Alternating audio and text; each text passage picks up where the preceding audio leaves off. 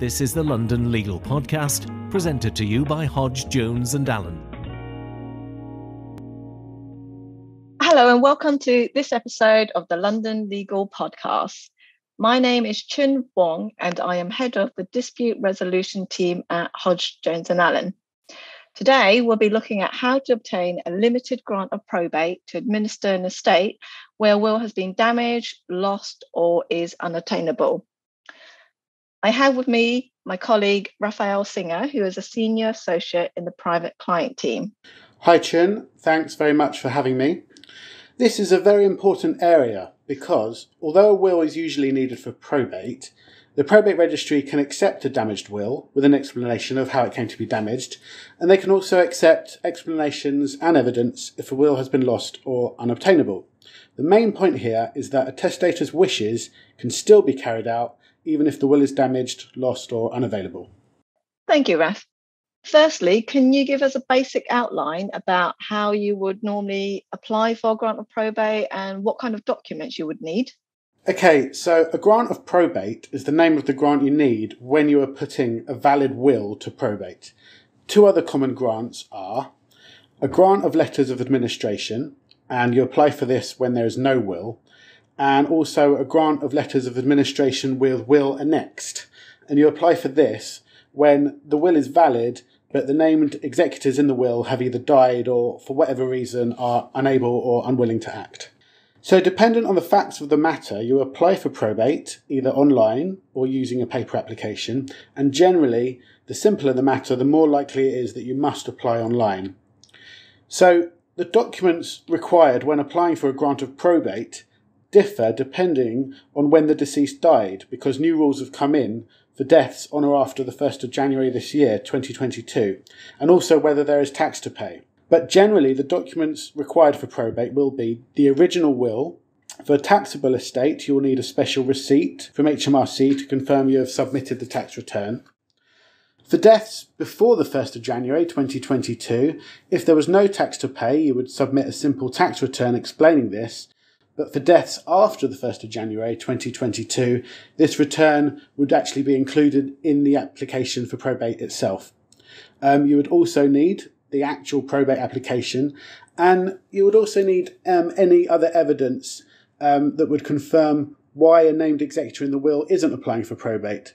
For instance, a death certificate, if that executor has died, or a deed of renunciation, if that executor is renouncing their title, or a confirmation that they have had powers reserved on them.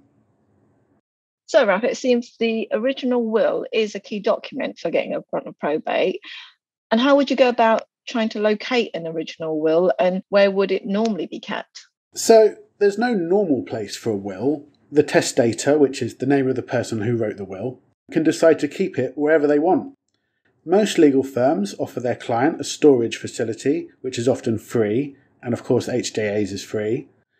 The first place to inquire then is with the firm that drafted the will, if the solicitor's firm did draft the will. You should also, of course, failing that, check the testator's personal papers and belongings. Some banks provide storage service, so you can check with them if the testator had an arrangement to leave the will with them. The testator may have left the will with the actual relevant government body, HMCTS. And as well as physical storage, the testator may have registered their will with a private body, such as the National Will Register or a body called Certainty, and that makes it easier for those entitled to see the will, i.e. the executors, to then be able to locate where the original will is. And if we've tried all the steps you've identified, Raf, and we still can't find the original will, does that mean we're not going to be able to get a grant of probate? And the good answer to that is no. You still can get a limited grant of probate, and the word limited here means that it's limited until the original will or a more authentic copy of the will is found. My understanding is that in order to apply for a limited grant, an executor would need to apply under Rule 54 of the Non-Contentious Probate Rules 1987. The application has to be supported with an affidavit or a witness statement which sets out the following. So A, the will's existence after the death of the deceased. B, the contents of that will. C, which was duly and properly executed. And D, the accuracy of the copy, draft, or reconstruction. So In this scenario, who has the burden of proof and what sort of evidence would be useful? The burden of proof is fairly and squarely on the executor or the applicant. And they have to prove on a balance of probability that the will was validly executed, the will had not been revoked as at the date of death, and that any copy will was a genuine copy of the original will as executed.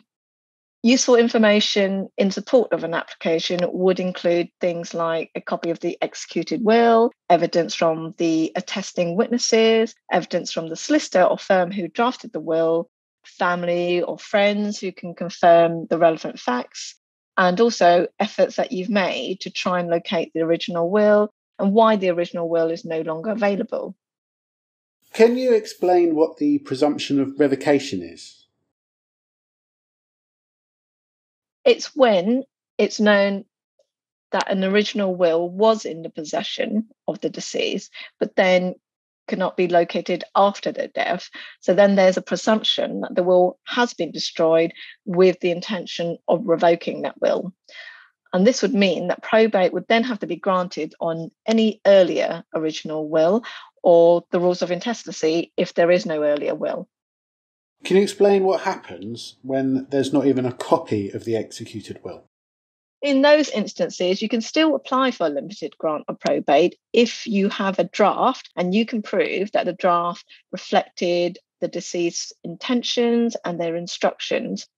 Ideally, you want to be able to show that this was the final draft, which was sent to the deceased for signing, and the final version of the signed copy. As a last resort, you could also apply for a grant of probate if you are able to reconstruct the terms of a will. So, for example, if someone had gone to a firm of solicitors and given instructions on what they wanted in that will, but a solicitor hadn't got as far as preparing a draft will, for example. It's quite clear, though, that you'll need to spend time and money in this process, which is likely to be even more difficult if it's contested by other parties. So, Raf, to wrap things up, are there any practical tips for our listeners in order to avoid some of the pitfalls we've just spoken about? Yeah, I think it's really important for a testator to let their executors know where their last will is, because the last properly executed will that they make is going to be the only one that matters. They don't need to show the executors the contents of the will, but they can tell them which solicitor's firm it's being held with, or they can tell them it's been registered with this private body like the National Wills Register.